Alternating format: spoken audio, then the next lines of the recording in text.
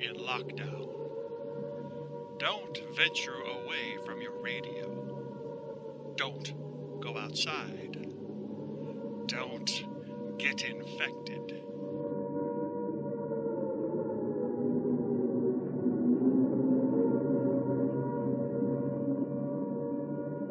Welcome to Quarantine.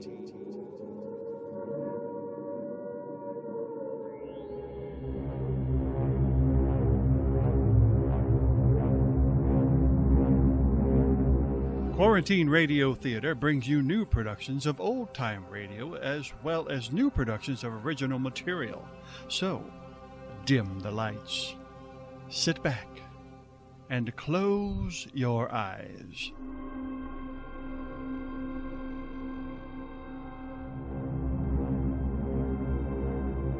We are in quarantine. Welcome to Quarantine Radio Theater. We are so glad for you to join us on this, our 5th episode. If this is your first episode, welcome, and please check out our previous episodes. If you are a returning listener, thank you for coming back, and thank you for your support over the past episodes. We really appreciate it. If you like what you are hearing, please hit that like, follow, and subscribe button. Please also leave us a comment and let us know how we're doing. The QRT voice actors would love to hear from you and would love to hear what you think of what we're doing. Please also check out our Facebook page for any updates, meet the cast, or trailers from upcoming shows. You can also be kept informed of all the special giveaways and events that we are planning and how to enter them. Enough of the housekeeping, let's get to the show. Tonight, we are bringing you Louisa May Alcott's tale, Little Women. It originally aired in December 1949 and starred June Allyson as Jo and Peter Lawford as Laurie. We follow the lives of... Hi, Brant. Hey, Megan. We're just about to start. Shouldn't you be in places? We all should be in places. We can't find Allison. You haven't tied her up and thrown her in a closet again, have you? We all had an intervention about that. I have no... Megan, I've looked everywhere. She's not by the zombie cage. I even checked the kitchen and the garbage disposal. Guys, I didn't even... You better not have.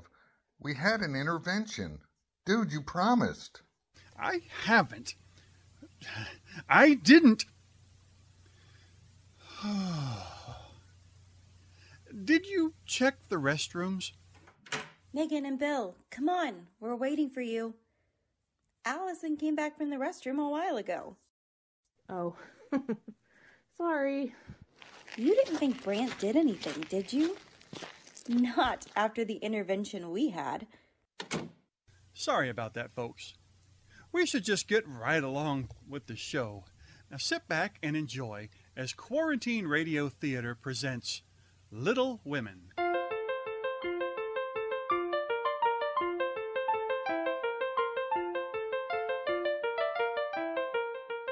My little women, my 4 very precious little women. Sometimes I see them still as they were in those days, dark days for us, trying days with their father still away in some distant army camp. And yet even in those days, Christmas came again, and since I was busy at the army hospital, my little women decorated the tree for themselves. Amy, it needs another string of popcorn here. And a few more angels. I'll paint them, Jo. I think it's a beautiful Christmas tree. Well, it's nice, Beth, but... But what, Jo? Meg, Christmas won't be Christmas without any presents. No. It's so dreadful to be poor. Well, I can tell you one thing. We won't always be poor. Someday I'll be a famous writer and make my fortune telling stories. And you'll all ride around and find carriages and have servants and money and dozens of dresses. I should like that. So there's no use in fretting now. Come on, let's rehearse our Christmas play. Amy, I wrote a new scene for you. It's wonderful. Oh, no. It's perfectly simple. All you have to do is shout, Rodrigo, Rodrigo, save me, and faint. Rodrigo, Rodrigo, save me and faint. I can do that. I've planned my costume too. It's absolutely plain, with all the colors of the rainbow in it. Impossible. Why? I'm a princess, am I not? You're a princess, but you don't know it. You think you're a servant girl working for Beth. I mean, Hagar the witch. A princess always knows she's a princess. Well, you don't. Look, Beth has just left the stage with her kettle full of simmering toads. You're locked in the tower. Suddenly, I enter. I'm Hugo the villain. And you cry out in horror, Rodrigo, Rodrigo, save me, and faint. Then Rodrigo, that's Meg, enters. Meg? Rodrigo? I thought Meg was Don Pedro, my father. She is, but you don't know it. Does Meg know? Of course I do. Then I want to know too. Why shouldn't I? Because if you know who you are, the play is over. Well, it's too long anyway. Amy, please. After all, it's my play, and... And what? Look, you can see him through the window. That boy next door. He's watching us again. Let me I see. want to see Where? I certainly would like to know him. I'd like to know a boy for a change. Jo, that's brazen. They say in the village he's a very wild sort. He ran away from school, and they couldn't trace him anywhere. And finally, they found him in an army hospital, wounded. How perfectly splendid. I would like to do that. A fine soldier you'd make. And now he's staying with his grandfather, Mr. Lawrence. And while he's recovering, he has a tutor. I wonder how I can get to know him. Perhaps our cat might get lost, and he might bring it back, and we might get to talking. I don't think that's very romantic. No one said anything about romance. Yoo-hoo! Hello? Jo, you're disgracing us. What will he think? He'll think I'm awful, but he did wave back.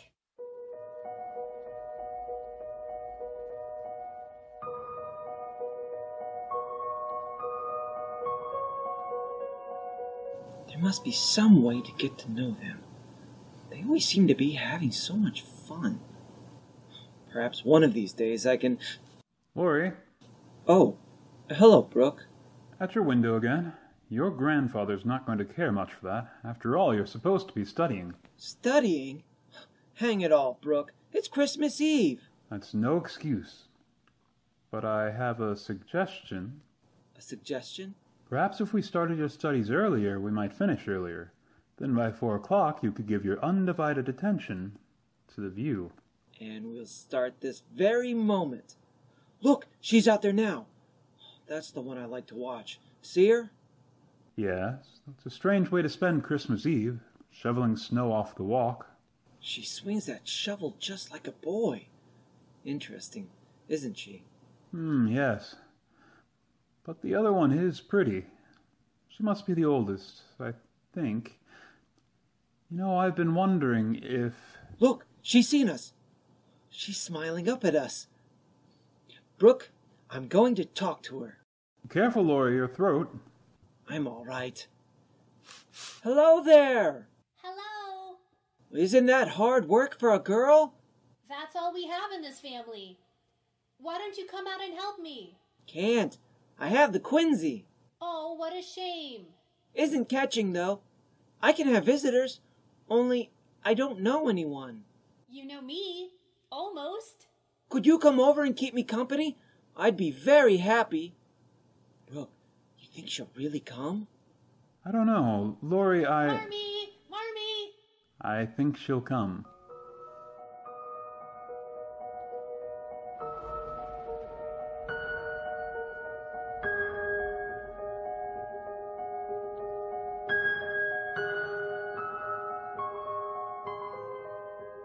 I'm so glad you were able to come and visit.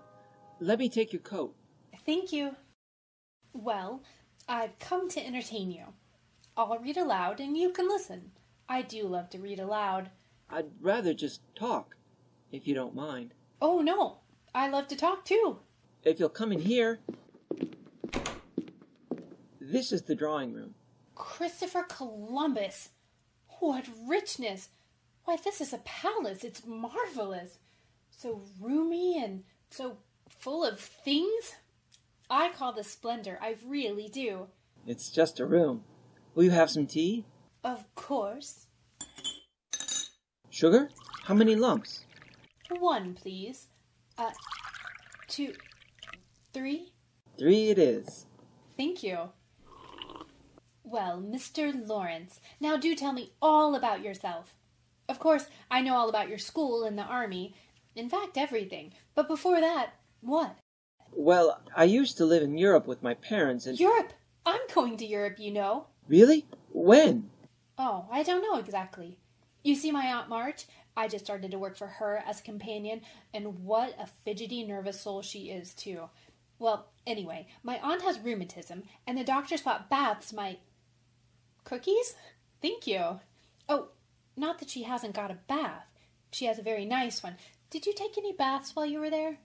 Baths? I mean for your rheumatism. I haven't got rheumatism. Neither have I. But you see, I figured baths wouldn't do me any harm. I mean, that is to say, well, I would... Oh, these cookies are good. Because I've always wanted to go to Europe. Not for the baths, of course, not at all. For my writing. It's so good for writers. You see, my Aunt Marge... Oh, but you don't know Aunt Marge. What were you going to say, Mr. Lawrence? Nothing. Except I'm not Mr. Lawrence. I'm Laurie. Well, Laurie, then. And I'm Jo. That's short for Josephine, of course. Of course. Tell me, how are you getting along with your grandfather, Laurie? Oh, fine. Once I got used to him. You know, he's... Oh, yes, I know. I suppose we shouldn't even dare say it in front of his portrait. He does look grim, doesn't he? I can see how his face might frighten a lot of people, but I can't imagine being afraid of him. Of course, every time I've ever seen him, he's been barking at something, but somehow, well, I rather like him. Thank you, ma'am. Oh! Grandfather! So you think my face frightens people, young lady? Yes, sir. Frankly, I do. You understand, I don't think you mean to frighten them, but your face... You asked me, sir, and yes, I do think so. And I bark, do I? I have heard you bark. Yes, sir. Perhaps you don't bark all the time, but you do bark. Yes, sir. But with all that, you rather like me, do you? Yes, sir, I do. I really do, in spite of everything. And I like you. Will you have a cup of tea? Thank you, I had one. I was just going. Wait a minute. I'll walk home with you, Jo. No, you stay indoors, young man. But, Grandfather, I should be enchanted to see Miss March home myself. Shall we go, my dear? Thank you. Goodbye, Laurie. Goodbye. Laurie? Did you come, Laurie? What happened? You won't believe it, Brooke. A miracle.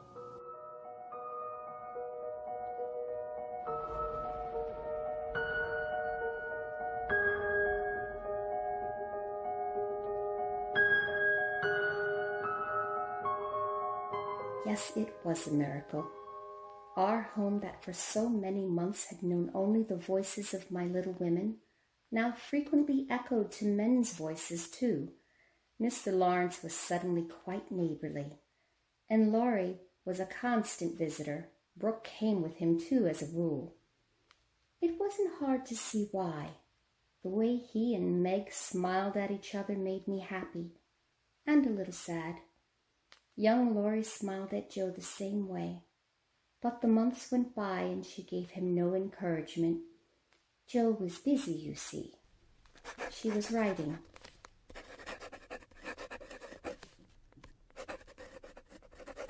And yet 'tis whispered that when the gondolas glide through the fatal waters, these same waters still run crimson with the blood of Lady Viella and her gallant lover, slain by the phantom hand. The end. Jo? Yes, Beth, come in. You're crying. What's the matter? My story. Oh, poor Jo. Is it that bad? It's wonderful. Oh, well, Laurie's waiting for you downstairs. Oh, Bilge, I told him not to bother me. He says he's going to wait until you come down. Let him. I wish he'd realize I haven't time for his nonsense. But he's waiting, Jo. What'll I tell him? Tell him I went up in smoke. You aren't really, are you? No, my darling. But I am simply not coming down. And the sooner Mr. Lawrence understands that... Jo, Beth. Meg, what is it? Oh, it's dreadful, Jo. A telegram from the army. Father. He's in the hospital, in Washington. Marmy's leaving at once. You'd better come down.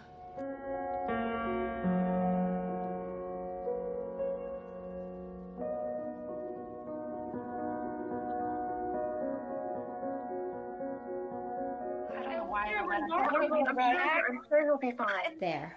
I think I'm all packed now. Mr. Brooke, if you'll carry my suitcase out? I'll be glad to, Mrs. March. I do wish Jo would come back. She's been gone since... That must be Jo. She always slams the door. Jo, is that you? We're here in the... Nonsense. Can't you see it's not Jo? Aunt March. Well, where's that bad-tempered daughter of yours? I thought she was with you. Well, she isn't. Here, take this envelope. You'll need more than you asked for. There'll be other expenses besides your train fare. Thank you, Aunt March. But why didn't Jo bring it? Because we had words, that's why. As always, she was rude and impolite. She ran out before I could... Marmee! There she is. In here, Jo. Oh, I've been running so... Aunt March. Yes, miss. I had to get dressed and ride all the way over here just because you were so obstinate. But Aunt March... I'm not interested in explanations. Good day. Jo, where have you been? Yes, we were worried. Well, Aunt March croaked, as she always does, and I lost my temper. So I decided to get some money on my own. Here, Marmee, this will pay for your fare. $30? Where did you get it? I didn't beg, borrow, or steal. I only sold what belonged to me. What? Well, if I take my bonnet off... Your hair, your beautiful hair. Oh, my Jo. Your beautiful, beautiful hair. Now, don't wail, Beth. It doesn't affect the fate of the nation. Really, I like it short. Christopher Columbus! You look like a porcupine. Really? I feel deliciously light and cool. But, Jo... Laurie, dear, her hair will grow back, and it'll be as lovely as ever. But, Laurie, she'll never be more beautiful than she is now. Mrs. March, you'd better come along. Mr. Lawrence has the carriage outside. Yes, I'm coming. Amy, Beth, Jo, take care of things. Goodbye, my darlings. Goodbye. Goodbye, Marmee. Goodbye, Marmee. Goodbye. Don't cry, Jo. Father will be all right. I'm not crying for Father, Beth. What then? My hair.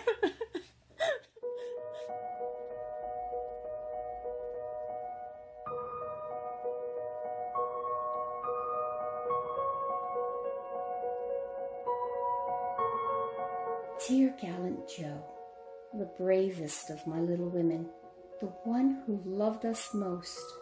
Dear Jo, who could dream 1,000 new stories and never see the ending of our own. I was sitting in my room that day. Their father had been home for a week, and at last I'd gotten back to my sewing. She burst into the room like a hurricane, and when I looked up, startled... Marmee, do something. Go downstairs quick. Brooke is kissing Meg. And Marmee, she likes it. Jo? Jo? Oh, yes, Laurie. I saw you leave the wedding and come outside. I thought perhaps you wouldn't mind if I came out too. No, I don't mind. Don't feel badly, Jo. Even if Meg is married, you know, you've still got me. Of course, I'm not good for much, but I'll stand by you all the days of my life. I know you will. You don't know what a comfort you are to me, Laurie. Jo, will you listen to what I want to tell you? No, Laurie, don't say it, don't. I will. You must hear me. It's no use, Jo. We've got to have it out, and the sooner the better. All right. Say what you like then. I'll listen. I've loved you ever since I've known you, Jo. Couldn't help it. I've tried to show you, but you wouldn't let me. Now I'm going to make you hear, and give me an answer. Laurie, I wanted to save you this. I never wanted you to care for me so. I know I'm not half good enough for you, Jo, but, well, if you love me, you can make me anything you like. I wouldn't change you, Laurie. I wouldn't change you at all. Then, Jo, please. Oh, Laurie, I'm so sorry. So desperately sorry. But I can't say I love you when I don't. Really and truly, Jo? Really and truly, Laurie. I don't think I'll ever marry. Oh, yes, you will. I know you will. You'll meet some good-for-nothing, no-account fool, and you'll fall in love, and you'll work and live and die for him. I know you will because it's just your way, and I'll have to stand by and see it. Well, I'll be hanged if I do. Laurie, where are you going? To the devil!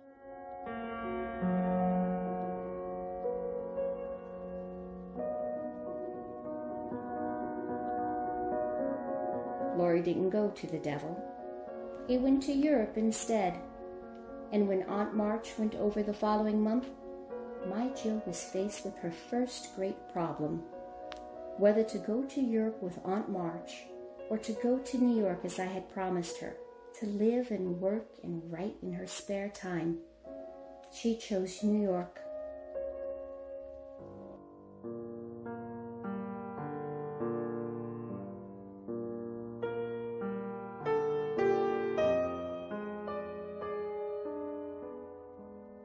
Yes? Oh, I'm sorry. I dropped my book. I'm the new governess. I'm Josephine March. Do you live here too? Yeah. My name is Friedrich Bear. They call me Professor. I too teach. How splendid. But of course that isn't all I do. I'm really a writer. A professional one. So? Oh, yes. But I do wish you hadn't stopped playing. It was so beautiful. What is it? It is a song, really. The words are by Goethe. Never die, sein should ken. Do you understand German? No, I don't. Oh, then I will try to say them for you in English. Let me see now. Never die, sein should kennt. Only who knows what longing is. Weiß was ich leid, can know what I suffer. Allein, alone, and parted, far from joy and gladness.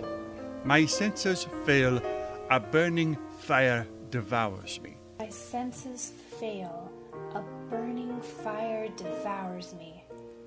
Oh, if only I could write something like that. Something that would set other hearts on fire. You truly like to write, then? Oh, yes. Writing is my life.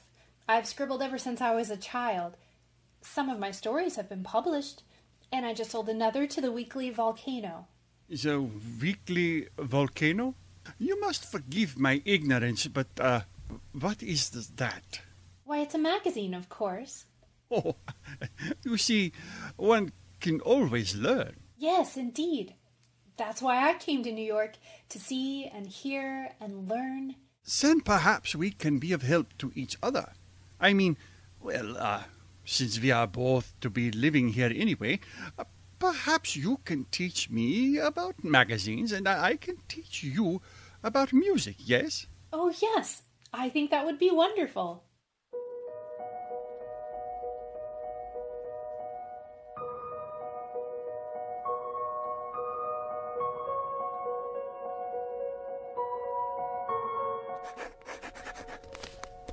And, Marmee, you have no idea how exciting these months have been.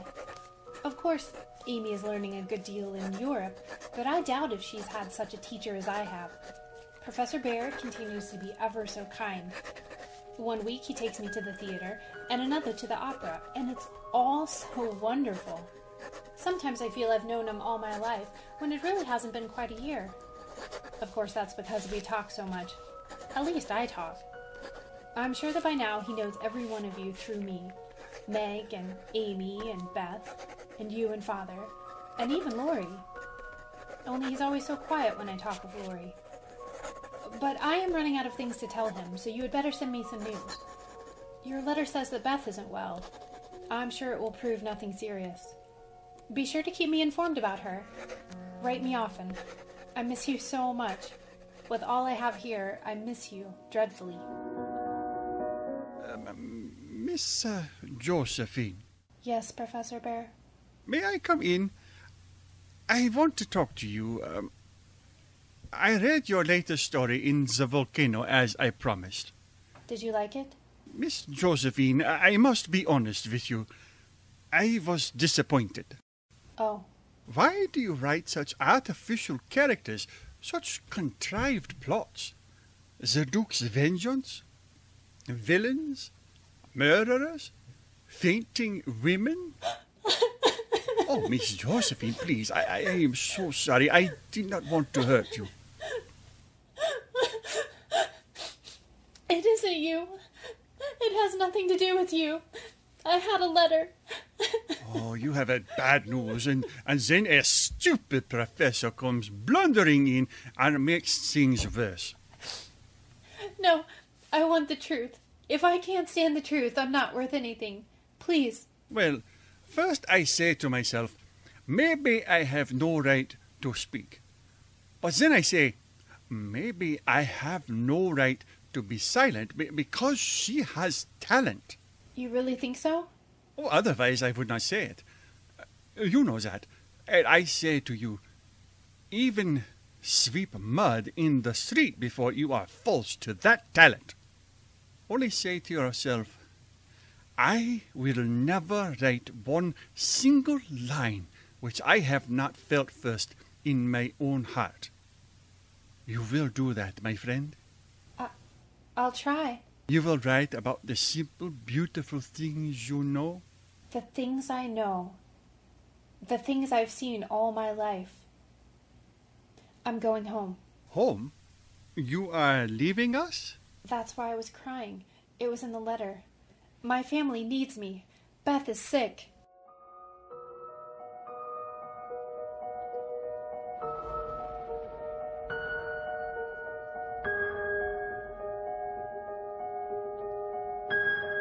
Beth was very sick. We lost her the week after Jo came home. Those were sad, dark months for me. My heart was heavy for the one who had gone, and heavier still for the one who remained. My Jo was so changed, so quiet now. Day after day she closed her door on us, and I could hear the scratching of her pen as she wrote. It was as though she lived only for her work, nothing else, even when I told her the news from Europe. Oh, but Marmee, that's wonderful. Laurie and Amy, why, they were meant for each other. Really, I couldn't be happier. And a few months from now, when they come back as man and wife? Jo, are you sure? Of course I'm sure. Oh, I know what you're thinking. But you're wrong, Marmee. All that matters now is my writing. In fact, I'm off to the post office this very moment. The post office? To mail my novel. It's finished. I'm sending it off. You can read it when it comes back. I'm sending it to Professor Bear. Professor Bear? Why? Because I promised him.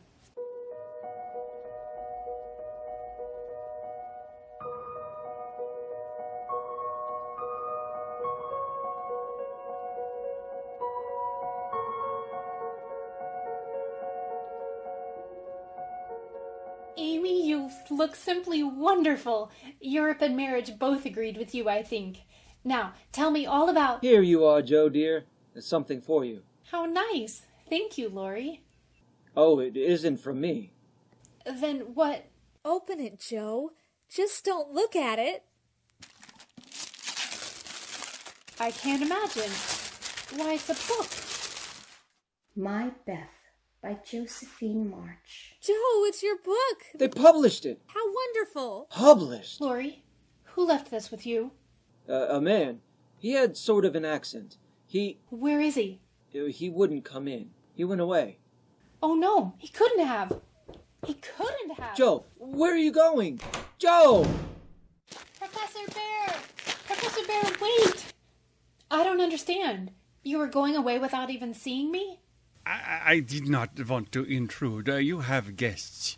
Just my family, and they want to meet you. Oh, please. I think, You see, we're having a sort of party. My sister Amy just got back from Europe. She's married to that boy I told you about, and... To that Laurie. Yes, that's the one. So you see... But I always thought that you and he... You couldn't have. I told you. Yes, you told me. It's the first time we've all been together in ages, so you must come in and... Please. Just a minute before... That is... I have something to say to you. I mean, would you... I have no right to think you will, but dare I hope that you and I know I should not ask. You are so young, so lovely, so alive. And I have so little to give you. Nothing but my heart, which is so full. And these empty hands. They won't be empty if I put my hands in them. Oh, Josephine. Shall we go join our family?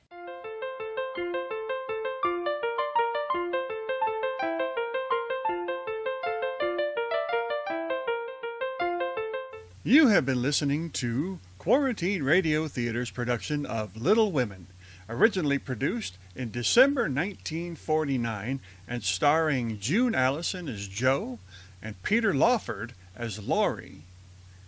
Tonight, you have been listening to the vocal talents of Allison Beach as Jo, Brian Kapler as Laurie, Sean Chevalier Kelman as Marmee, Megan Kolosaki as Amy, Emily Schneider as Beth, Sherry Hawkins as Meg, Kelly Hoagland as Brooke, Andrew Richards as Mr. Lawrence, Megan Knoll as Aunt March, and Brant McCants as Professor Bear. Quarantine Radio Theater is a collaborative effort uniting talented individuals from their homes and using whatever recording means handy to try to bring you, the listener, a bit of entertainment during these uncertain times. We have several shows in the works right now, so in order to keep track of those, you can start by going to our Facebook page and following us there, and then that would be able to keep you on top of all of the things we've got going on. And also, you can go to our YouTube channel and hit the subscribe button, hit that notification bell, and it will let you know when our new videos come up. You can also search your favorite podcast channel for Quarantine Radio Theater and hit the follow button there as well, and leave us a comment. Let us know how we're doing. The folks here at Quarantine Radio Theater would love to know what you think of what we're doing and how we're doing it, and just any kind of general comment that you have for us. On behalf of everyone here on Quarantine Radio Theater, I'm Brant McCants saying to you, please stay safe and be kind to one another.